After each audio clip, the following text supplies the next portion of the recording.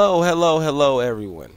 This is your buddy, your pal, your friend, the digital dork, Johnny Fuego, and I want to welcome you to another one of the tutorials. Today, I'm going to show you how to remove a white background from an image. Now, this is very significant if you're trying to watermark a video or you want to put your logo on business cards or flyers and you don't want that background in the back. You just want it to be, your logo transparent. So I'm going to show you how to get rid of those white backgrounds, if it's white or if it's black, solid color backgrounds pretty much. And I'm going to do that with this open source program called GIMP. It's very similar to Photoshop, very similar. There are only just a little few differences, but it pretty much does the same things that Photoshop does. So without further ado, let's get into it.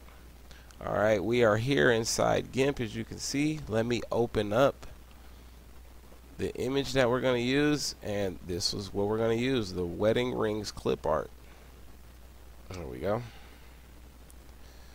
Alright, here's our image, and as you can see, we have it on top of a white background, and I want to get rid of all the white areas. I just want the rings.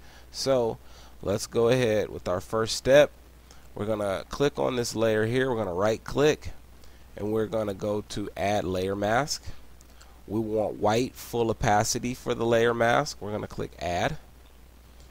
Okay, we're gonna go back here again. We're gonna right click, and this time we're going to select apply layer mask. Okay, let me move this out the way here so I can grab the next tool that I'm going to need. And over here in my toolbox, I want to select the fuzzy select tool. It's sort of like a magic wand, but they call it the fuzzy select tool. Alright, let's make sure that we're clicked on our layer so that we're working on this layer here.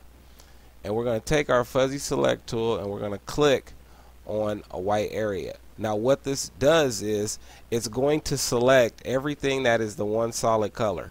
So since we clicked on white, it's going to put a selection around all the white until there is another color border.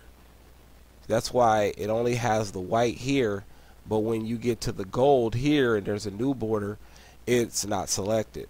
So we have this highlighted and selected. We're going to press delete on our keyboard. We're going to come over here to another area of white, and this area is selected. We're going to press delete again.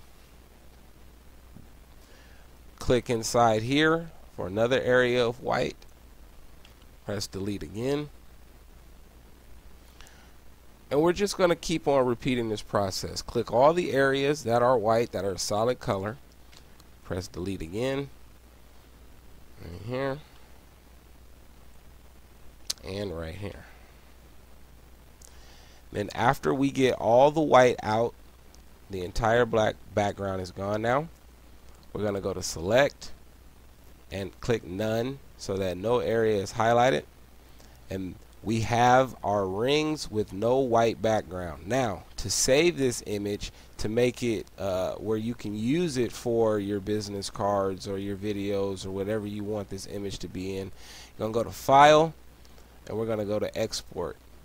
Now, this right here is very important. You cannot forget this step, or it will come out wrong and you will not have an image on a transparent background. You must save this in PNG, because JPEG cannot handle transparency. So you're going to want to scroll down where it says select file type by extension, and you're going to want to click PNG image.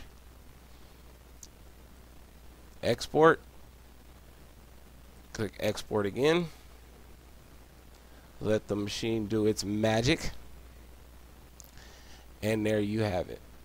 We have just exported our wedding rings with a transparent background. And that's all there is to it. So please click the like button, leave a comment if you have one, make sure you hit that subscribe button. This is once again your buddy, your pal, your friend, Johnny Fuego. Have a wonderful day.